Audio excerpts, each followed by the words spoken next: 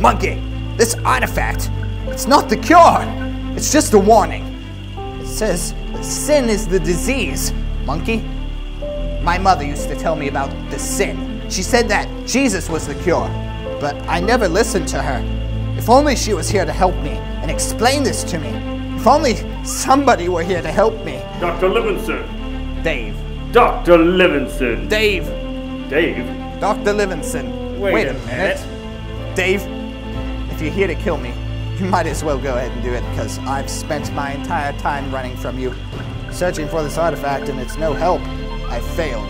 I have nothing left to live for. Dr. Livinsin, your time has come. Dr. Livinsin, your time has come to know the truth. But, Dave, this is a book. But this is that book that you gave me at Walmart that had the bogus map to McDonald's in it. No. That's not at all what I was looking for, Dave. Although I will tell you that the Big Mac, large fry, and Dr. Pepper hit the spot. I really wanted a small vanilla cone, but the ice cream machine was broken. Typical.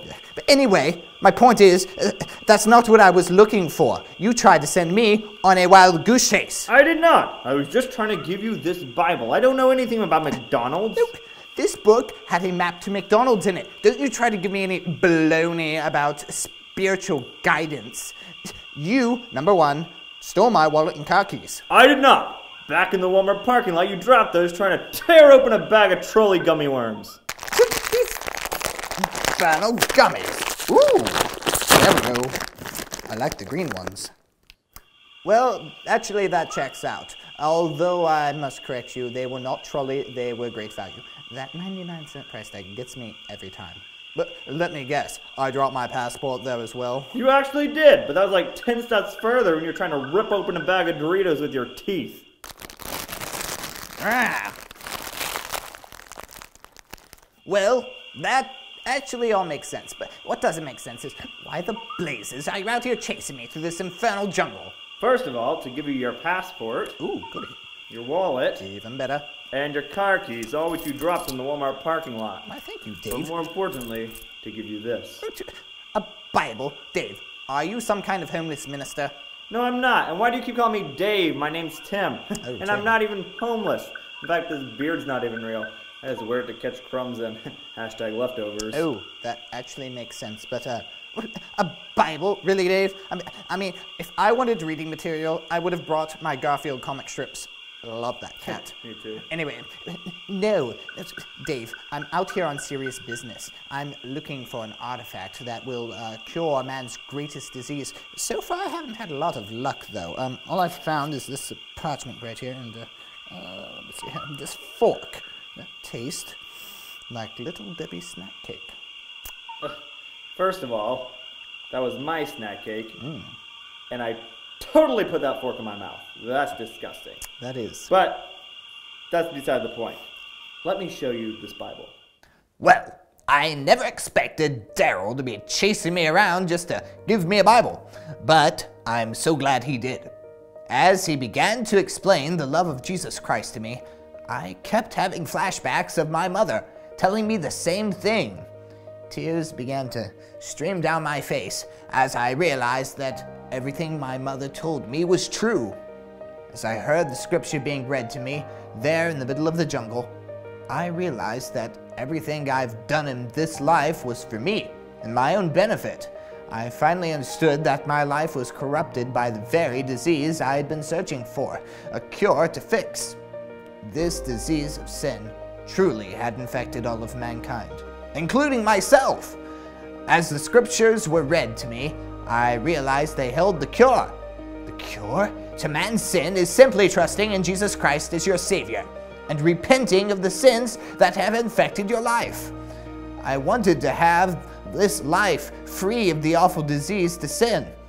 There, in the middle of nowhere, I knelt in the jungle and prayed for the first time since I was a child with my mother. Dear Heavenly Father, I know I don't deserve to come before you. All my life, I've ignored the things my mother told me about you. But I understand now. I understand that I'm infected with the disease of sin, and that the blood of Jesus Christ is the the only thing that can cure me of this disease and wash me clean. Oh, God, please come into my heart and save me. Save me from my sins, so that I may have a home in heaven when I die. In Jesus' name, amen. Amen, Richard. You know what now? You are a child of God. The Bible tells us that there was a man very much like you. His name was Saul. And he was plagued by the same disease of sin that you and I and everyone else in this world is infected with. And his name was changed whenever he got saved. It was changed from Saul to Paul. You should no longer be called Livinsin. We should change your name to Livinsin, because you are now a child of God. You know what? Livinsin. That's rather catchy, Jim. I like it. You know what? I like it a lot. But now that I'm saved, what do I do? Well, this entire world is plagued and consumed by this disease of sin. The Bible tells us that our job as Christians is to go into the entire world and tell others of Jesus Christ. You know what, Leslie? You are exactly right. In fact, first thing tomorrow morning, me and Monkey, we're going to go back to England. We're going to fly over there, and we're going to tell everybody. We're going to right away. But what about you? You know what, Richard? I feel like God is calling me here to the natives of this jungle. I believe he wants me to tell them about this cure from the disease. In fact, time is running short. I should be leaving now. Well, tally-ho, Glenn. Godspeed. You know what, Monkey? Who would have thought? Me, Dr. Richard Livinsin, a scientist extraordinaire, a Christian. Wait, not Livinsin, Livinson. Oh, do I have to fill out a new Social Security? This is going to change my tax filing situation drastically. But anyway, he actually helped me out, and he gave me my passport. Monkey? Jeffrey stole my passport! Oh, never mind. Wrong pocket. Well, off we go. Well, I finally made my way out of the jungle and back into civilization. Gregory, on the other hand, stayed back in Mozambique as a missionary to the natives. We still keep in touch to this day, and he tells me hundreds of natives are coming to know Christ as their savior. Well, I took the first plane I could charter back to England and began to tell everyone I could find of this cure I had discovered. The first person I told was my mother. She broke down with tears of joy to hear that her years of prayer for me to be saved have finally been answered. Now, I travel the world, not searching for artifacts and scientific discoveries, of course, but rather spreading the wonderful news of Jesus Christ. I hope you've enjoyed hearing my story as much as I've enjoyed telling it. If you've not yet received the cure for this disease, I beg of you, go to God for this cure. He would love to come into your heart and save you from this disease today. Well, I must be going now. I have many more people to tell of this cure. Ta-ta, until we meet again.